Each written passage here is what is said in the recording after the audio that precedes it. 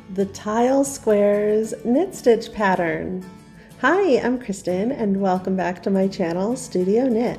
The Tile Squares pattern creates blocks of stockinette separated vertically with a rib of seed stitch and a horizontal ridge of purls. This is an easy knit and purl stitch pattern. It's great for beginning knitters. It's a 6-row repeat and I will be knitting it up for you row by row. And I want to show you it is not a reversible pattern. So that means on the front side, the right side of our work, that has the textured design, but when we turn it over to the back, the wrong side of the work does not have an identical pattern. So it is not considered reversible. And this video is for right-handed knitters. If you would like to see the left-handed version, I have a link to that down below. This Tile Squares texture is included in my free color block scarf pattern. I'll have a link for you as well. You can go get that pattern and make this beautiful colored scarf yourself.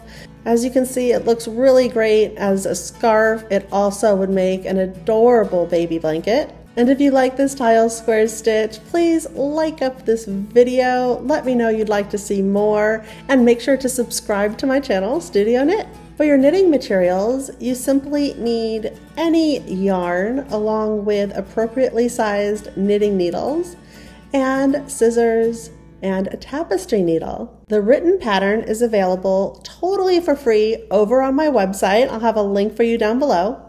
It also is included in my knit stitch pattern book. It has 50 stitch patterns. It's available both in a physical book form as well as a digital ebook. And you can see I have a full color photo. It has the title, the cast on, the knitting chart if you like to knit from charts, as well as directions on how to knit flat and in the round. And right now you can get a free 5-pattern sampler when you join my email list. So let's knit it up. To begin, we are going to be casting on our stitches. And this will be the length of your piece. You're casting on in multiples of 5. So cast on 5 stitches, 5 stitches, 5 stitches, however many you would like. And then once you're done, add an additional 4 stitches onto your needle in order to create this knit stitch pattern. So row 1 cannot get any easier than this. We are knitting all. So that is the knit stitch all the way across the row from beginning to end, simply knitting. Then we turn our work to the wrong side and we begin with 4 purl stitches. So the yarn is in the front of our needle and we are purling 4 stitches. And then in between the asterisks, those little stars, that indicates the pattern repeat.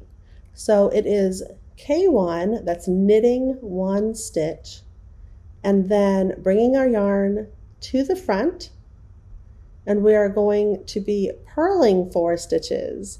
And we repeat the K1, P4 all the way to the end of the row. Turning our needle back to the right side, the front of our work, row 3 is knitting all. So again, every single stitch on this row simply is knit, and row 4 is the same as we did on row 2. So we begin with those 4 purl stitches, and then we start into that pattern repeat between those asterisks. It is K1, P4, knitting 1, and purling 4 all the way down the row. Row 5, again on the right side of our work, on the front, we are knitting all. And then we have one little change. Once we get to row 6, we are going to be knitting this entire row on the wrong side of our work and doing the knit stitch all the way down the row here is what is giving us that horizontal ridge of the bumpy purl row. So if we look at the front right here, that is giving us that nice ridge right there.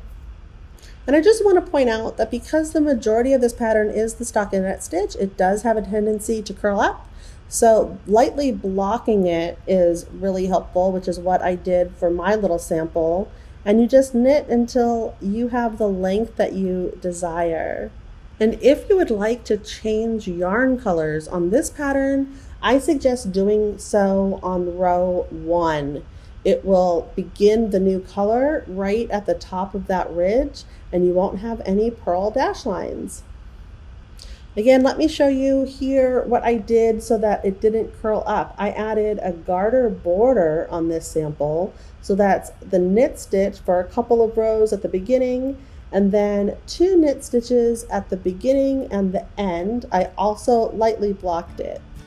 I hope you are inspired to give the tile square knit stitch pattern a try. Thank you so much for watching, and I will see you here next time.